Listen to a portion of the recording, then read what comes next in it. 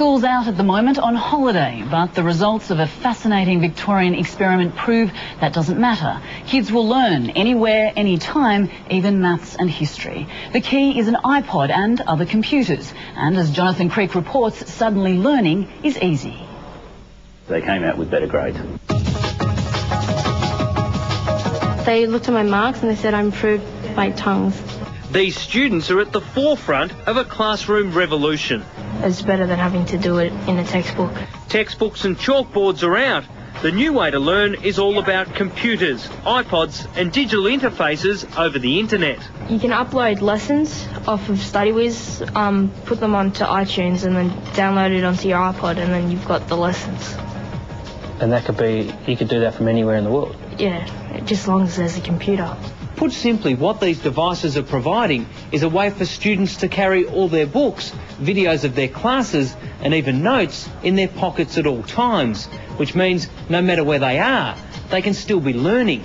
And it's a model that's producing some dramatic results. I forget things easily, but when I listen to my iPod, I get my memory back. For the last 6 months, a grade of Year 8 students at Heathmont Secondary College has been involved in a trial to see if technology that interests them would help them learn.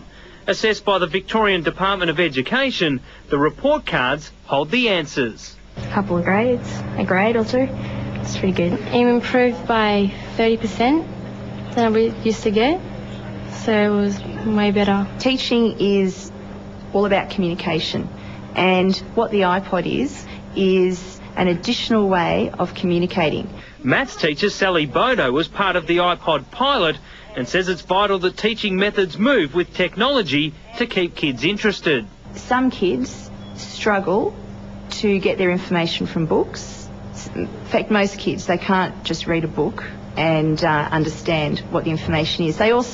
Some kids struggle to focus on a lesson all the time.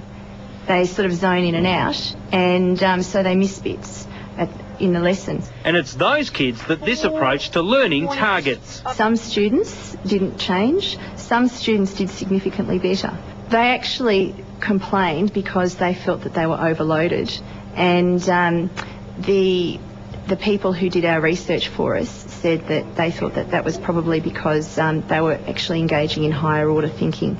So they found it more work, possibly because they had to think a bit harder. What teachers have found is that students are actually far more engaged using this technology. Jeff Elwood is the head of eTech Group, the Australian designers behind the Studywiz learning platform. It demonstrates that this new way of teaching and learning actually does increase student attention spans, does increase student output. It actually helps improve student behaviour as well, because the kids are more engaged as well. So, yeah, very exciting from our standpoint. He says this type of learning is taking off around the world and could soon be commonplace. It was always regarded as enough to just sit the kid in front of a book, sit there and read. Well, their concentration spans are completely different now. Kids' brains nowadays are actually quite different to those of 20, 30 years ago, because of the way that students are interacting in a digital world. This kind of technology could not only replace books, but potentially could replace laptops as a form of medium for communicating with students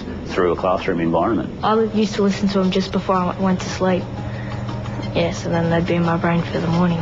It can be a very powerful addition to a teaching program. There's no question this is the way of the future.